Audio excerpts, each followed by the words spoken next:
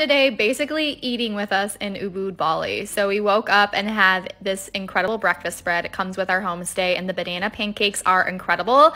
And then we booked probably my favorite cooking class we've ever taken, and we've taken a lot of cooking classes. The only other cooking class that comes close is one we took in Mexico City. But this one, they take you to a local market, which I really love. You get to see what a traditional Balinese food market looks like. We ate lots of exotic fruits. And then we came back to this kitchen and they had everything laid out for us. We made like a 14-course menu. CJ did the meat menu, I did vegetarian, and you also get to cook while you're eating, so it's not like everyone's making a separate dish.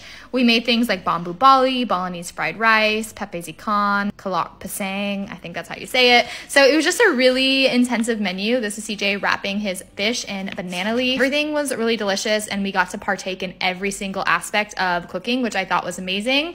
I will say the cooking class was really long, which I didn't mind, but we all worked up an appetite. At first we were like, how are we going to be hungry this early and eat this much? But we ended up eating like 3 hours after we were cooking, so we were all really hungry. We brought our food to this communal table and there were other people in the cooking class, but you all have your separate area, which was really nice. After that we went to rest for a little bit and then we got a massage because you know we love massages. Have this little papaya and tea for you waiting after you're done with your massage. And then around like 8 o'clock we were hungry again, so we found this 2D cafe. We were really craving like some light soup or ramen, and this was a really cool spot. We were like the only people here, which was nice. CJ was like, what would it look like if we ate with terrible posture? So we pretended to do that. It doesn't look very good. And we kind of wanted dessert, so went to the spot and everything is made from coconuts. It's so delicious.